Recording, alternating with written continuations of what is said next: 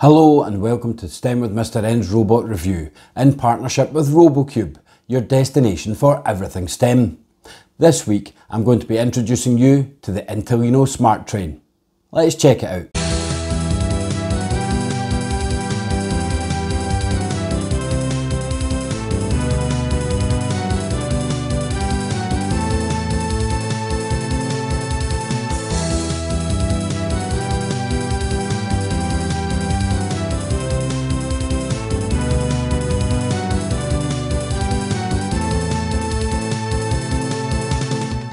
Firstly, I'd like to say a big thank you to RoboCube for supporting the channel and providing me with the Intelino Smart Train. RoboCube have provided a lot of the robots that you can find on my channel, and you can find them at robocube.co.uk. Now, the Intelino Smart Train is intuitive and fun. It's just like a familiar toy train, but it's also interactive and intelligent using robotic tech and apps, and it's educational and accessible, teaching children coding and STEM skills.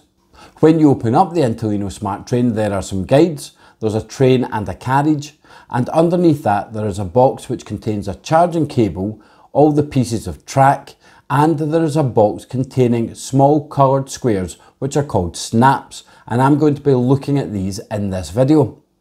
There are also three main apps that I downloaded for the Intelino Smart Train. These are the Intelino Edu Central, Intelino Play and Intelino Scratch. In the Intelino Edu Central app, when you open that up, this is where children can access guides to teach them all about the train and how it works. This builds up from basic understanding through to more complex combinations. There are also different activities that you can do with the train. In the instruction guides and in the activities, it tells you what type of track you need to build, what snaps you need, where to put these snaps, and also what it is you're trying to achieve. This is a great way for children to be able to manage their own learning and move at their own pace. Now, earlier I said that the Intelino Smart Train is intuitive and fun because it's a familiar toy. And being a toy train, the first thing we need to do is put together a track. At one end of the box it shows you some possible track combinations. So I'm going to put together the track which looks like a figure 8 with the two straight edges running down the sides. If you're familiar with wooden train tracks, you'll know that the pieces just usually slot together. But with the Intelino Smart Train tracks, these pieces actually click together, making a tighter connection. And you can also purchase adapters to be able to attach the Intelino tracks onto your standard wooden tracks, so you can actually extend the range of your train set.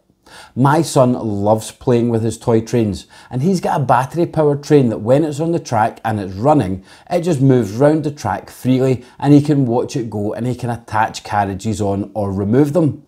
Once he's pushed that start button though, the train just runs round the track and he has no further control over it. It goes at the same speed and it just goes wherever the track takes it. This is where the Intelino Smart Train is different, using these plastic squares that we saw earlier called snaps. Now, as I've been putting my track together, you might have noticed that the pieces that have curves coming off of them have coloured squares attached to the track. These are built-in snaps. What happens is, as the train is driving around the track, it reads the colour snaps that are on the track, and this tells the train different things that you want it to do. These snaps cannot be removed, but as you saw earlier, we have a bag of snaps which we can attach onto the track. You'll notice that the track has wee slots running down the sides of it, and this is where you can click the snaps in. One of the guides that you receive with the train tells you different combinations of snaps that you can use to make the train do different things. On these bits of track with the curves coming off of them, the snaps are telling the train that there is a curve up ahead, and if you don't do anything with these, the train will make a random choice. It will either go straight on down the track or it will choose to follow the curve. Before I look more at these curves and how you can actually tell the train which way you want it to go, I'm going to look at how we can change the train's speed. Now, every time you go to add snap instructions onto the track, you need to start with a white snap. This tells the train that instructions are coming up. If I put down a white snap and one green square, I'm telling the train to go at its slowest speed. If I put down a white snap and two green squares, I'm telling the train to go at its medium speed. and if I put down a white snap and 3 green squares, I am telling the train to go at its fastest speed. All of these snaps must be on the same piece of track. If they jump from one bit of track to another, the train will not read them and it will not follow the instructions. But you see, by putting those squares down, I've managed to affect the speed of my train. What I can also do is set up a pause for the train by using a white snap and then a combination of 1 red, 2 red or 3 red snaps. The more red snaps I have, the longer the pause of the train is going to be. So I'm going to set up a white with 2 reds to have the train pause for 5 seconds if it happens to choose to go round that right hand curve near where I've set the speed. You'll see as the train comes round that right hand curve, it reads this pause message and it pauses on the track before continuing on its way. The train and the carriage have magnets on them so that they can be connected together. So I can put the carriage on the back of the train and then send the train and the carriage round the track. But by setting up a white and yellow snap combination, I can have my train drop off the carriage and the rest of the train carries on, but the carriage stays behind. On any of the curves, if I want the train to keep going in a straight line, all I need to do is put a green snap at the end of the light blue dark blue or light blue red combination. If I want the train to actually follow the curve, however, I need to add a different colour snap. If it is a light blue dark blue, then by adding another dark blue, I tell the train to follow the curve to the right. Or if it's a light blue red, by adding another red, I tell the train to follow that curve. This way you can control the train and make it go round the curves that you want it to go round. Although because of the way I've set up my track, as soon as I put one of these in for the train to follow the curve, it is just going to do loops at that section. Now this can actually be quite good to allow you to add snaps to other parts of the track while the train is doing that loop, and then you can remove that snap and the train can carry on and meet the other snaps that you've put down. So this is where the track actually becomes very interactive. You have control over what that train does.